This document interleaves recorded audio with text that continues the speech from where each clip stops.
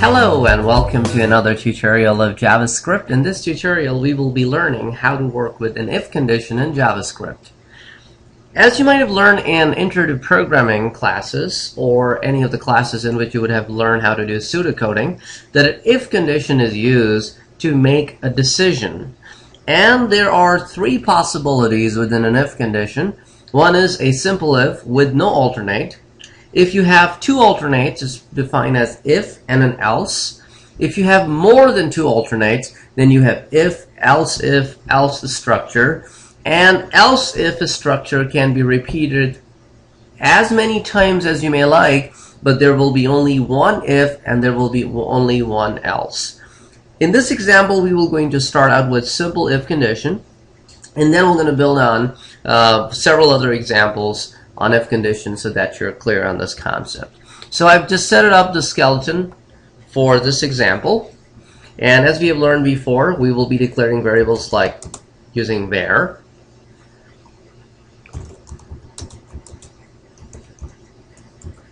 and I'm declaring another variable.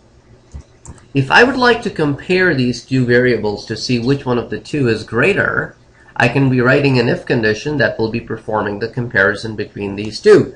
But before we learn the comparison before we learn how to do comparisons, we must learn the comparison operators. There are 6 comparison operators in JavaScript, and this is how these comparison operators are written. We have a greater than operator, we have a less than operator, we have a greater than equals to, we have a less than equals to, we have a not equals to, which is written with an exclamation mark, and equals to comparison operator is written with 2 equals to signs, so that we can differentiate between an equals to that is an assignment operator versus an equals to that's a comparison operator. In some of the other languages, they may overload the equals to operator as a single equals to, and depending on where it is being used, the programming compiler will going to decide what is the nature. But here in JavaScript, we have different operators for assignment and different operator for comparison. So I would like to compare the two values to see which one of the two is the larger. So I can be writing an if condition, if, parentheses, the first variable is greater than the second variable, then throw an output onto the screen, document.write, number 1 is greater. So now if I go ahead and run this example,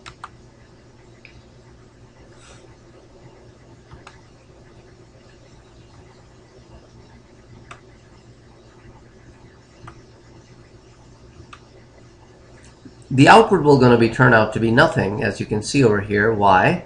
Because I said if number 1 is greater than number 2, and as you can clearly see that number 1 is not greater than number 2, therefore no output is being displayed. Now let me change their values around. Let's say if I make this a 30, save it, and refresh, and now you can see number 1 is greater. So if condition checks the condition. If the condition is true, only then it will going to execute the body. If the condition is false, it will not going to execute the body. Therefore, in most cases, we must write an alternate approach so that we do not run into a problem that we just ran into, that there was simply no output and the user wouldn't know what really happened here. So we have number 1 is greater because the number 1 is now greater than number 2. So if I change this back to a value of 10, once again, as I refresh, no output. So in this case, we'll write an else statement. Otherwise, if number 1 is not greater than number 2, then the only possibility is that number 2 is greater. So as I now refresh, you will going to see number 2 is greater. But if I change my values around, let's say if I make number 2 a value of 2, and I refresh the page, now it says number 1 is greater. So an if condition always checks on the given conditions. Else pretty much mean anything that is not true based on the conditions above. Now next we would like to move on to an if-else-if structure. In the same example, if number 1 is same as number 2, let's say if both are set to a value of 10, then it still says number 2 is greater, which isn't true. So I'm going to say else if number 2 is greater than number 1, then it makes sense to say number 2 is greater. Otherwise, just simply say they're the same.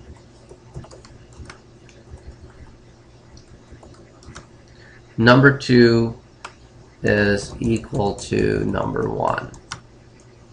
So as I go back and refresh, now it says number 2 is equals to number 1. If I change any of these values around, then as I refresh, it will going to act accordingly. So basically, an if condition lets you execute a portion of the code based on an incoming value. Sort of kind of gives you branching in your code, that if the code is following a certain area, only that code will going to execute. All the other branches will be ignored. So it's a very powerful tool to be used, and as we will going to start building on these examples, you're going to see more and more of this stuff. Now, one more thing before we continue on to the next example, and that is, if only one statement is associated with an if condition, then using the opening and the closing curly braces, which defines the block of the if condition. What block means is, this is the code that we're going to execute if this if condition is true. Writing these curly braces becomes optional if there is only one statement associated with a condition. Even if you write it as you have seen, it will not going to complain about it. But even if you drop it, it will not going to complain about it. But, however, my code will going to look a lot simpler. For example, if I run it now, let me change the values back to 10 and 10 so that you could see the change in output. And as I refresh, the code still works just fine, just the way it was working before. However, remember, you can only use this if there is only one statement associated with a condition. If there are more than one statements associated with a condition, then you must use the opening and closing curly braces. Well, that's all for now for this tutorial. We'll continue to work with an if condition in our next tutorial. See you soon.